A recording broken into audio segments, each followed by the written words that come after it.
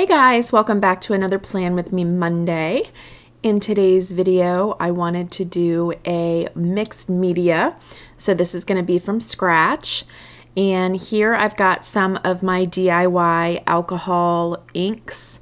I'll go ahead and link the video down below that I made those in. They're from Dollar Tree, and all I made them with was from some alcohol and some permanent markers. I also have some just random watercolors, some random acrylic paint. I've got this spackling putty from Dollar Tree and some paint brushes.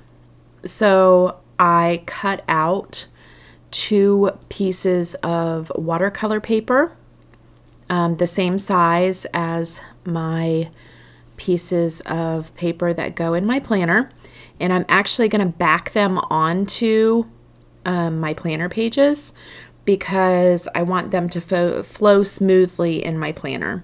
So right now I'm just laying down some water, and I didn't know how the alcohol ink was going to play with the water.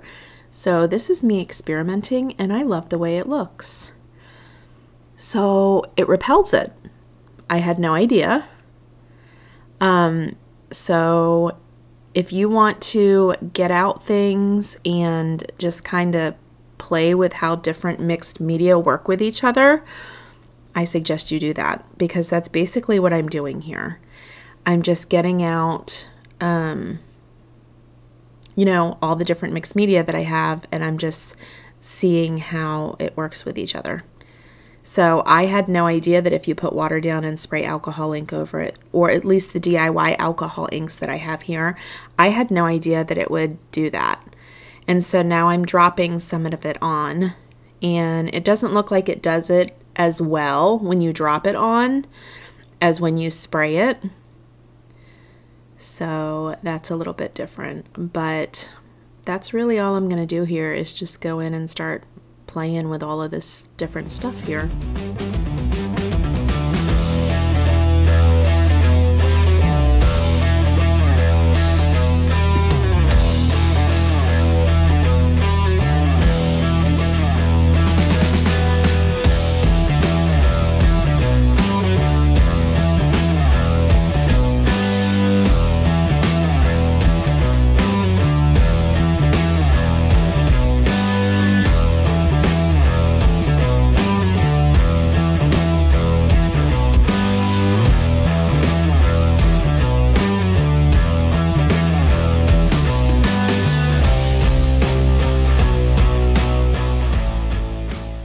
Since I don't have all spray bottles, I went ahead and stole one of the sprayers from the orange bottle, and I put it on top of the pink one because I like the way that the sprayed look works. So I just went ahead and stole a sprayer from another one. I really like the way that that looks.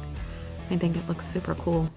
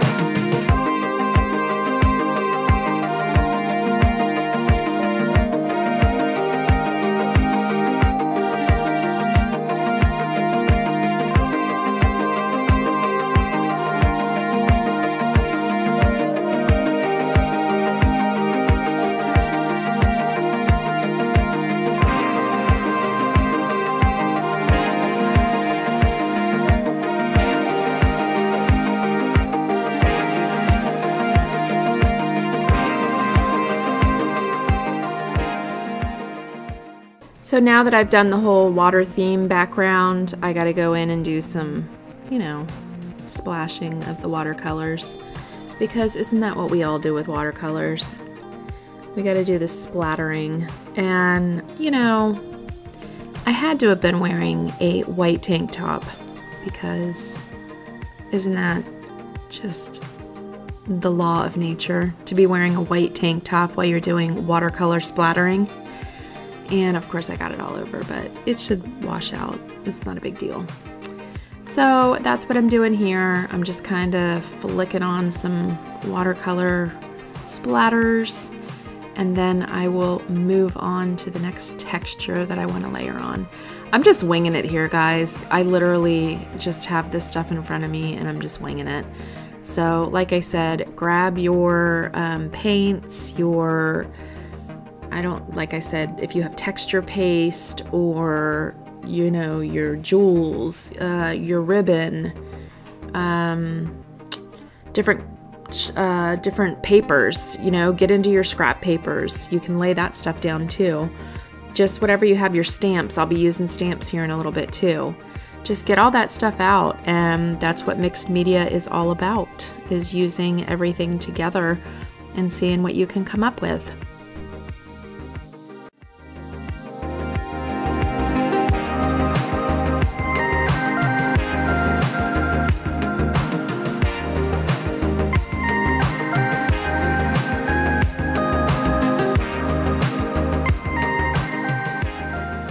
So here's some of that spackle from the Dollar Tree, and as you can see, it does not spread. It is very crumbly. So what I did was, I originally had it on top of a piece of like chiffon, and so I was going to apply it like that and then take the chiffon off, and I thought it would leave a really cool pattern. But as you can see, I can't even get it to stick to the paper. That's how like dry it is. It almost feels like clay. So I decided to go ahead and go in and put the chiffon on top of it, and it's still not like sticking or giving me like a good texture. So I'm gonna put some water on it.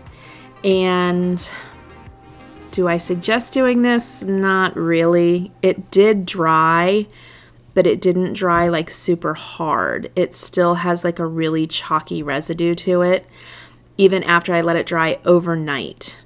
So I probably would not suggest doing that. It did give it really good texture, but I probably would not suggest doing that because of the way that it dries. It just dries really like chalky and not real hard like a texture paste would. So I would say get the extra money and go out and get yourself some texture paste.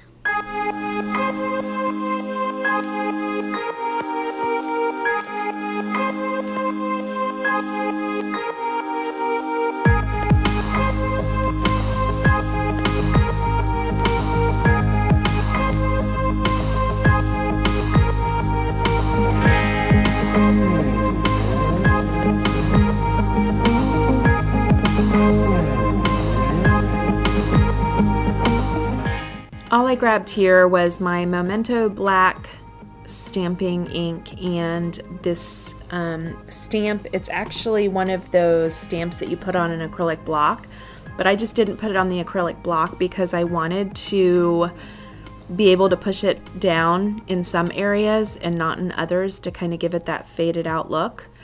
So it says with heartfelt thanks, but I didn't want it to necessarily show all the words. I just wanted to give it, see, I wanted it to kind of fade, and that's really all I wanted to do with this thing. I didn't want it to say with heartfelt thanks all over my page. I just wanted to give the appearance of words and letters. So that's why I stamped that all over the place. And then you'll see me go in with some other stamps too. Excuse me. And I do kind of the same thing even with my wooden block stamps. So I'll put it in the ink, but then I'll only press it like really lightly on one side and hard on the other, just so you can see the idea of words, but you don't necessarily get to read the words because it's not the words that are important. It's just that you see letters and and words. Know what I mean?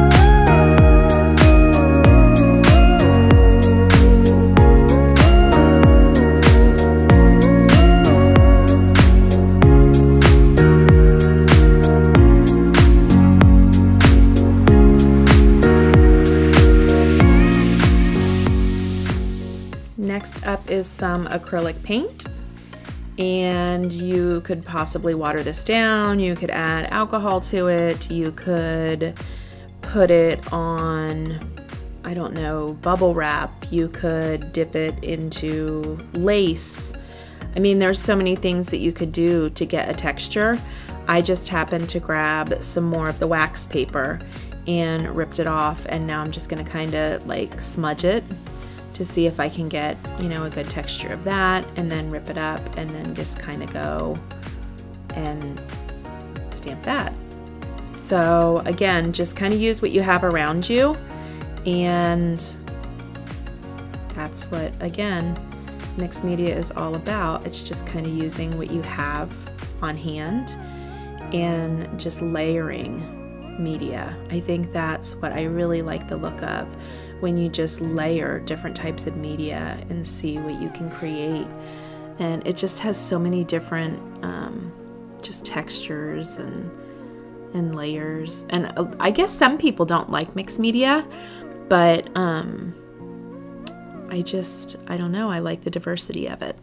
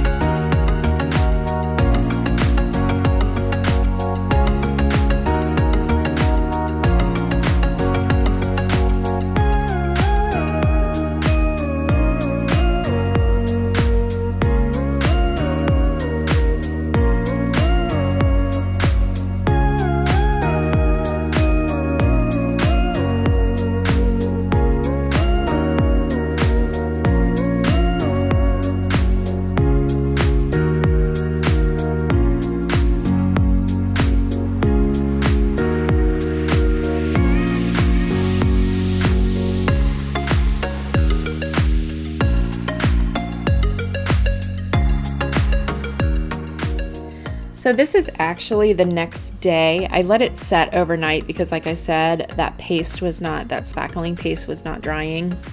So I'm going ahead and grabbing some white cardstock because I wanted to be able to put the cardstock in so I could have somewhere to write my days of the week.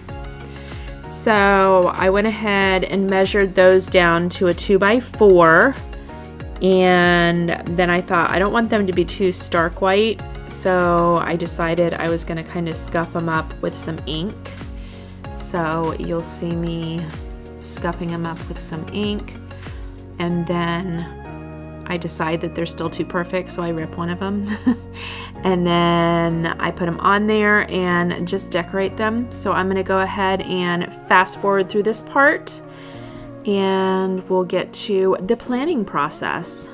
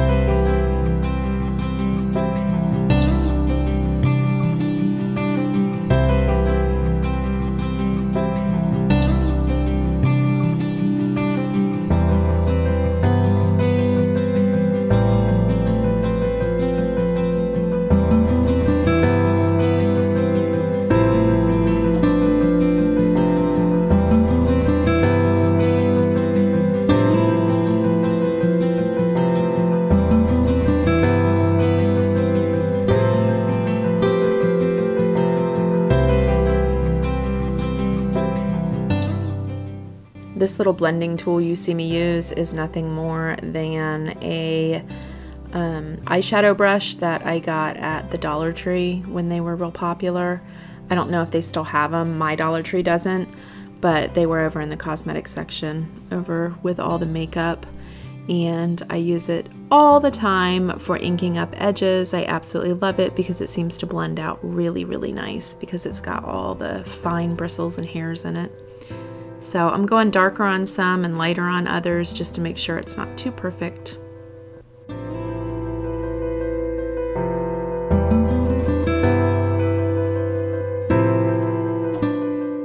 I'm sticking these down with this double-sided tape that I got at none other than the Dollar Tree. I did not know that the Dollar Tree even sold double-sided tape, and to tell you the truth, kind of impressed. Kind of impressed with the double-sided tape at the Dollar Tree. It is pretty good quality, to tell you the truth. So found that at one of, not of course my local Dollar Tree, God forbid my local Dollar Tree should have anything cool like that. I had to go, 45 minutes out of the way, but still not complaining because at least they have it. So definitely check out a couple. It's worth driving 45 minutes to get double-sided. It's a good size roll of double-sided sticky tape for $1. Especially if you're just doing crafts for pen pals and things like that. I would not try to use it on any crafts that I sell because, quality. But for Happy Mail and things like that, yes, I will definitely be going and buying more of it. I only bought one roll because I didn't know how well it was going to, be. I didn't know how good it was going to be. So I only bought one roll, but definitely going back to see if they have more.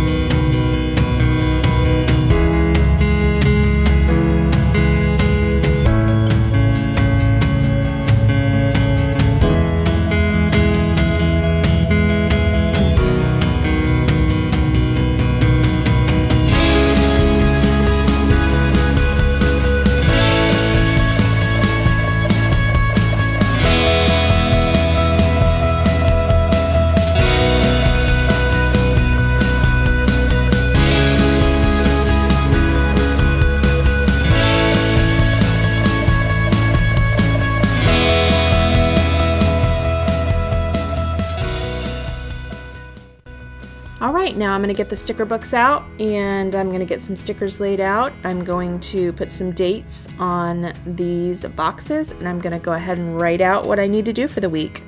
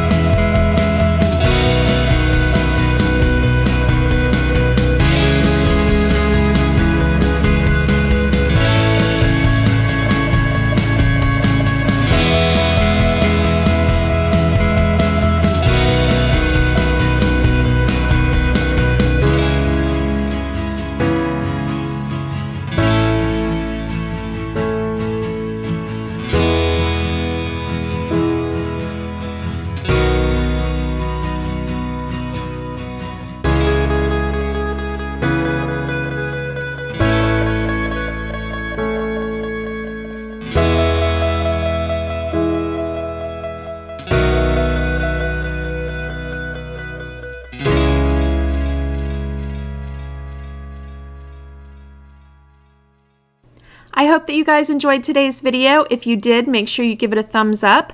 Make sure you subscribe to Chaotic Mom to keep up with all of my Plan With Me Mondays. Plus, I have a ton of other videos. I have DIYs, I have crafting videos, I have cleaning videos. I have all sorts of videos on this channel. So go ahead and scroll through my old videos, see if something interests you. I hope that I gave you some motivation to plan for your week. It feels so much better to have a plan. So go ahead and get out those planners and jot down what you got to do this week. I hope that you enjoyed the video. I will see you in my next one. Bye-bye.